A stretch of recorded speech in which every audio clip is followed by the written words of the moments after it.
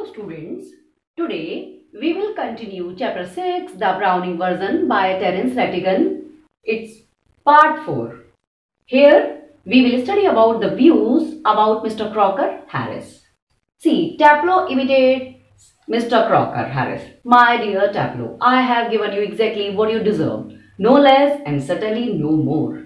When Taplow was telling his views about Mr. Crocker Harris to Mr. Frank, another teacher, then in between the conversation, he starts imitating Mr. Crocker Harris by saying, "My dear Taplow, I have given you exactly what you deserve, no less and certainly no more."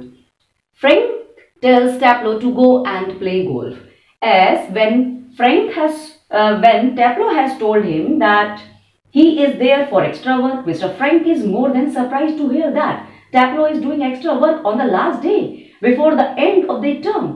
Taplow informs him that he has missed a day of school the previous week due to illness, and so Mr. Crocker Harris asked him to do extra work in place of that.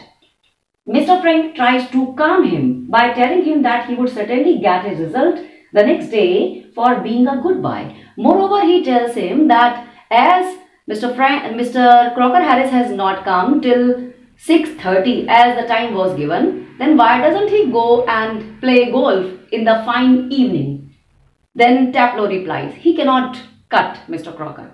He says that he cannot cut Mr. Crocker's instructions to be there and play golf because he is afraid that as he goes from there, and if in between Mr. Crocker Harris comes, then what will happen? Taplow tells Mr. Crocker is not a sadist.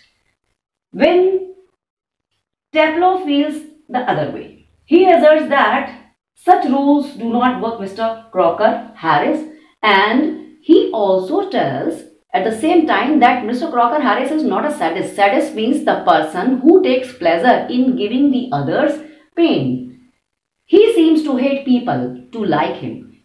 Taplow also tells to Mr. Frank about Mr. Crocker Harris that he seems to hate that people like him. It means that he does not like that people should like him, but he likes Mr. Crocker. But at the same time, when he says that instead of all these things, he likes Mr. Crocker Harris, then Frank admits his telling the result to his students before the official announcement.